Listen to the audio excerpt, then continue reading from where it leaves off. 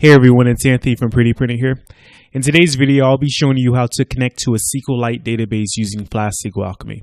So the reason why I'm making this video is because from this point forward, I'm not going to use MySQL or Postgres or any other hosted or typical database management system because I've had too much trouble getting them to work on my computer and other people's computers when they ask me for help.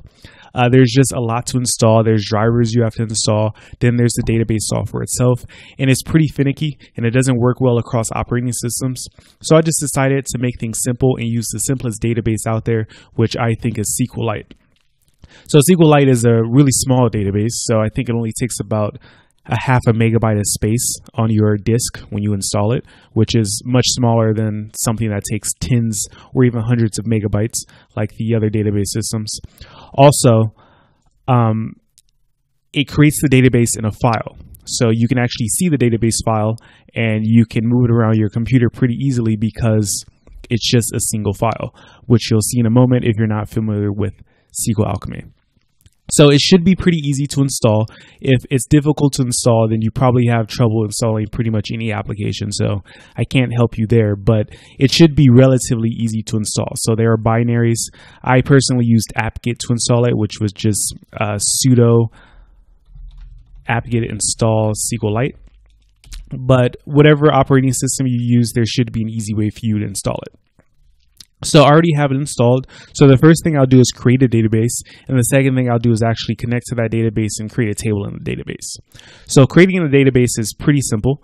You just run SQLite 3. I don't know why you need the 3 after it, but I'm going to use the 3.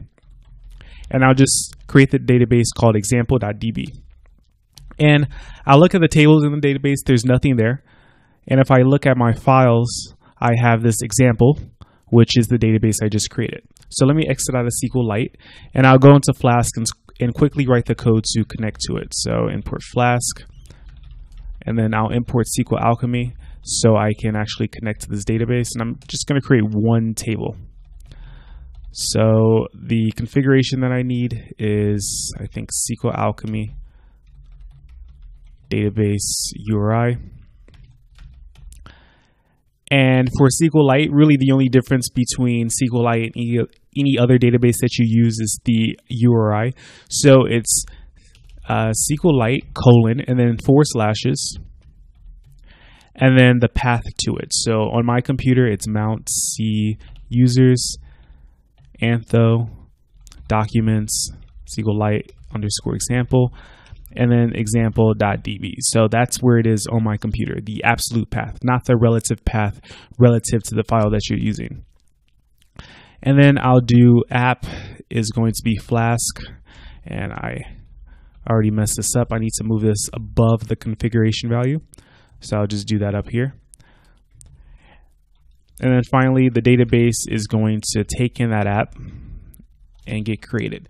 And I'll just create one simple table. I'll call this table example table. It inherits DB model. And I'll create one column that is an integer. So the primary key is true. And that's it. So I'll save this file and I'll run Python so I can actually create this database, and we'll then see the table that's in the database that just gets created. So from main import DB, and then db create all. And now if I exit out of Python and go back into my database, so SQLite 3 example.db, and I do tables again, I see I now have example table in my database. So that was pretty easy to do. I didn't have to connect to any remote server to do this. It's just on my local machine. And if I want to move this file around, I can. If I want to send it to someone, I can, and I'll get the same exact database. So like I said, in the future, I'll be using SQLite as my database instead of MySQL, which I typically use, or PostgreSQL. So if you have any questions about SQLite, you can just leave a comment down below and I'll answer them. One other thing I should note that with SQLite, you don't have to install any drivers for it because it's automatically included in Python as part of the standard library. So unlike MySQL or Postgres, you don't have to install anything other than the database itself, which I said earlier is pretty small. It's half a megabyte. But Python itself actually has the drivers to interface with the SQLite database.